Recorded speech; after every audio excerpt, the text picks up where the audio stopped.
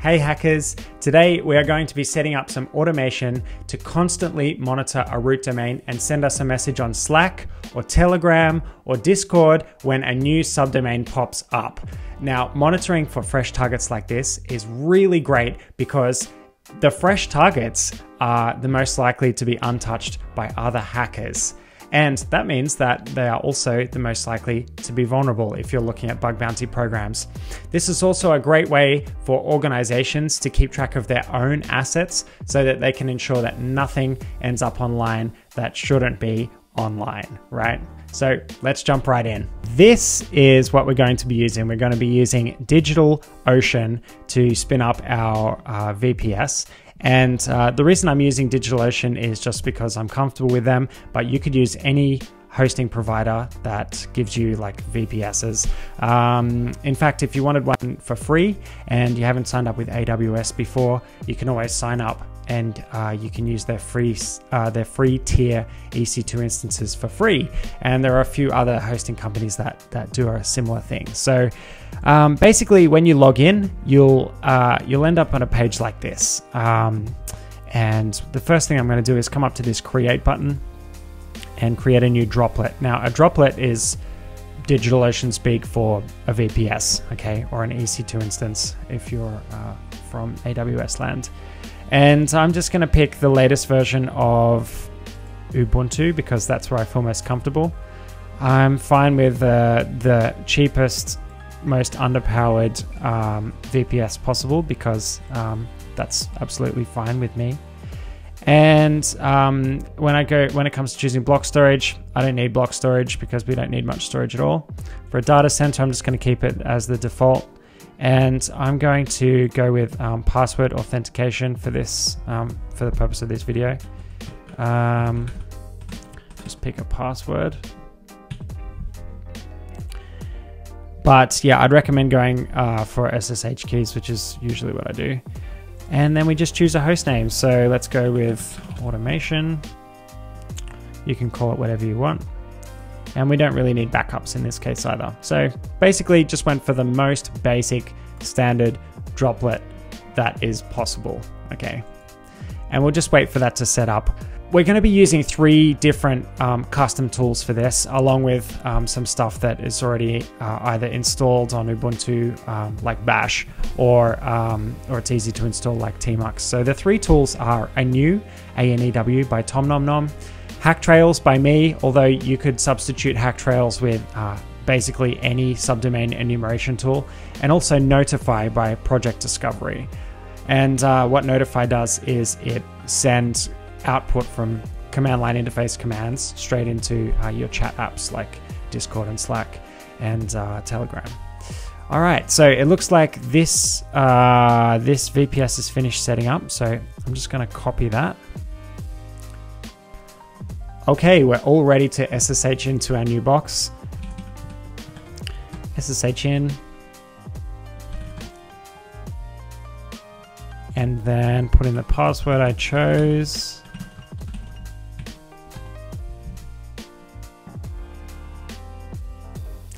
And we're in. All right, so the first thing I want to do is an apt update. So that will just update the repositories so that when we're downloading tools, we're downloading the latest.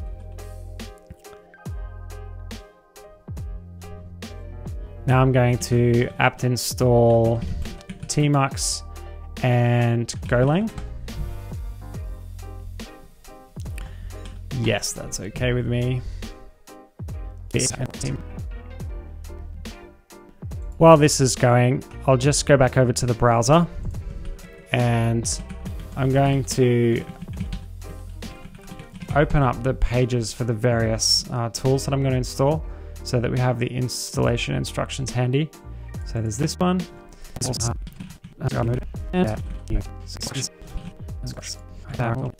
Now, if you're unaware what these tools actually do, HackTrails queries and gathers data from security trails by using their APIs. And this Notify tool from Project Discovery basically sends command line interface output into chat apps, so Slack or Discord or Telegram. And then a new by Tom Nom Nom. There's actually a really good example here. So if you pipe a file into a new and then give it a file name, it will only print the lines that are input to it from standard in if they're not already in that file, and then it will also add those lines to the file. So it's really handy for figuring out what's new. All right, let's take a look back at the terminal. Looks like it's all done. So I'm going to go back and get the installation instructions from all these and run them. So this is going to install Hacktrails. It'll just take a minute there to download. That worked. And then notify. Oops.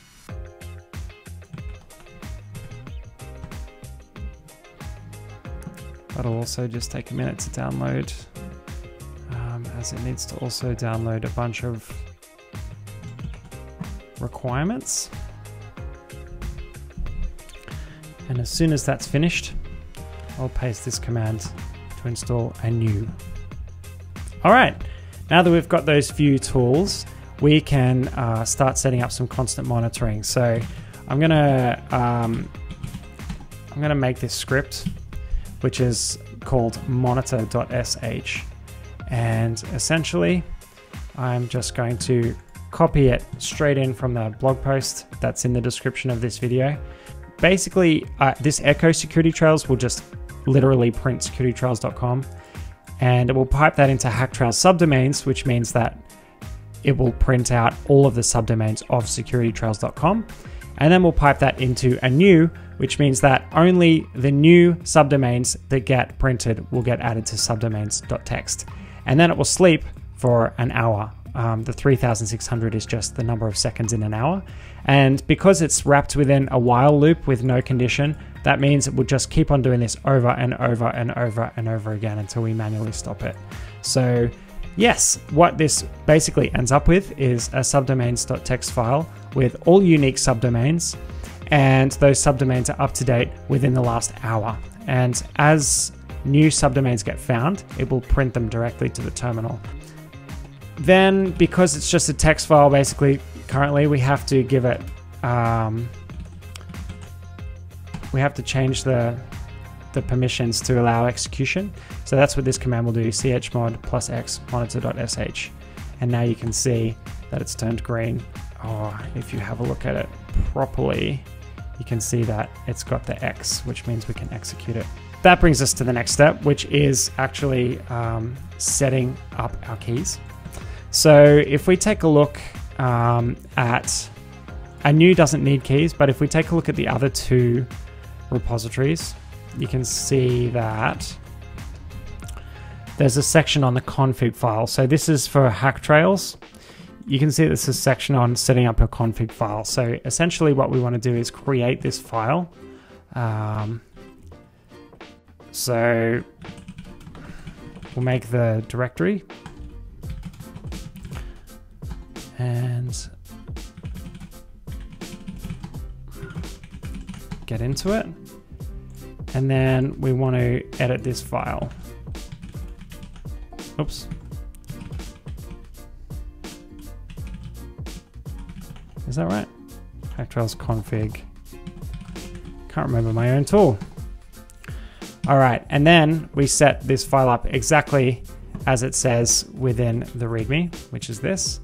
However, I need to put my security trails in here. So I'm going to do that now, and when I edit the video, I'm just going to blur it out. All right, so now that that's set up, we also need to set up our other tool, which is Notify. And this also comes with instructions. If you search for config,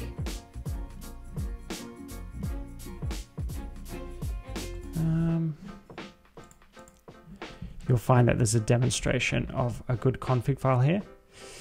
But in this case, all I really want to set up is Discord. I've been using Discord instead of Slack. I switched to Discord because it's got unlimited messages without paying. If you use Slack, you're limited to 10,000 messages and then you need to pay, which can be kind of annoying for automation purposes. So I'll set that up now. Where does it look for it? So home.config.notify.conf. I wonder if it's already there. It's not. There's this cool thing that I learned actually only recently. I feel a bit embarrassed, but if you put a -p for make mkdir, it means that it will create the whole tree, although it wasn't really necessary in that case. What is it again? Notify.conf. And then in here, I'll just paste the bit that I want, and I'll get my Discord webhook URL and username and everything.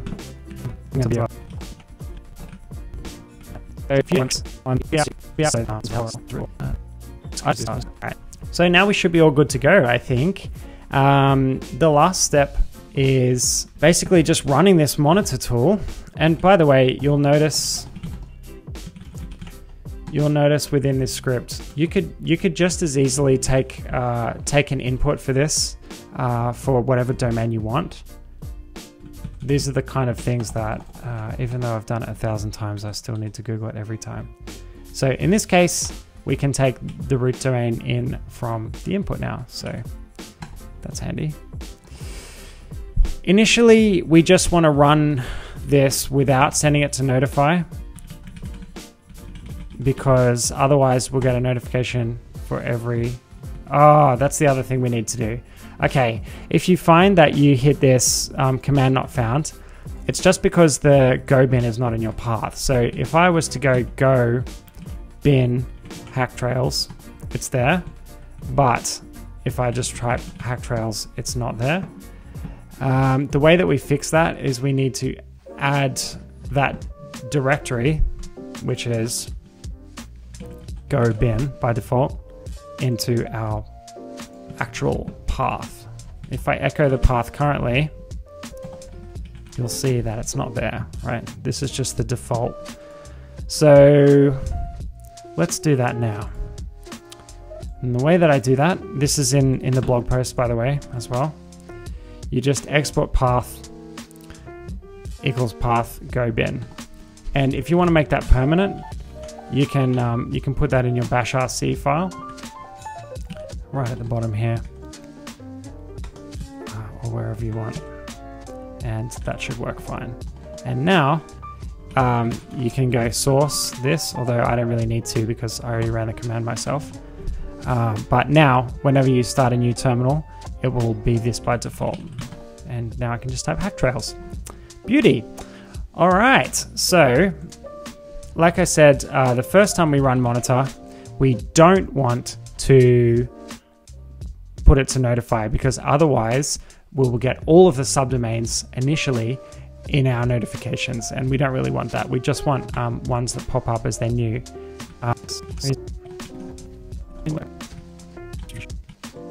The requested domain is invalid. Ah, yeah, of course, because I have to put the actual domain in, otherwise it's trying to get nothing.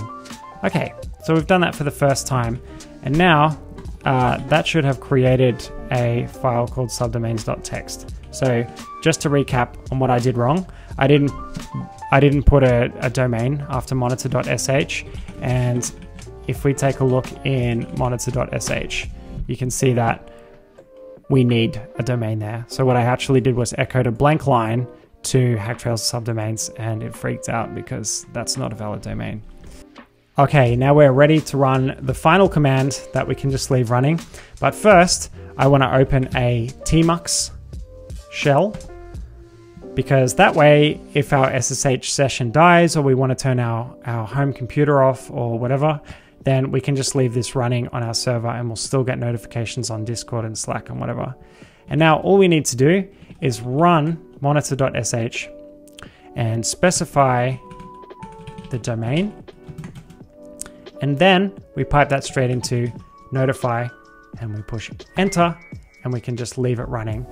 And anytime that a new subdomain pops up, we will get a notification, in this case on Discord, within 1 hour. So that is so great. So part of the purpose of this blog post end this video is to demonstrate the power of the Unix philosophy, right? So these tools, when you put them together, they're this really complex thing that's really awesome, but by themselves they just do like really simple things. And that's when you have a tool that follows the Unix philosophy, that's the kind of stuff you can do. You can build out really complex automation just by chaining a few tools together, and you can do it in minutes, which is really, really awesome.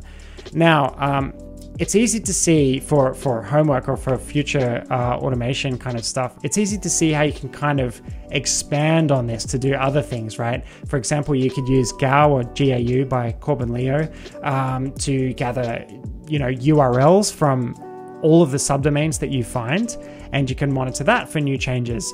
Or you could use something like Nuclei to scan all of those subdomains for vulnerabilities. By the way, don't just use the templates that are in the open repository. Make sure that when you use Nuclei, you're using custom templates so that you're finding stuff that other people aren't finding. Also, you could use something like Delphox for finding cross-site scripting vulnerabilities. There's so many different things that you could do. It's really, really exciting. Anyway, I hope this has given you some ideas, and I hope that you're able to build out a really great automation system for yourself and learn some of these great tools.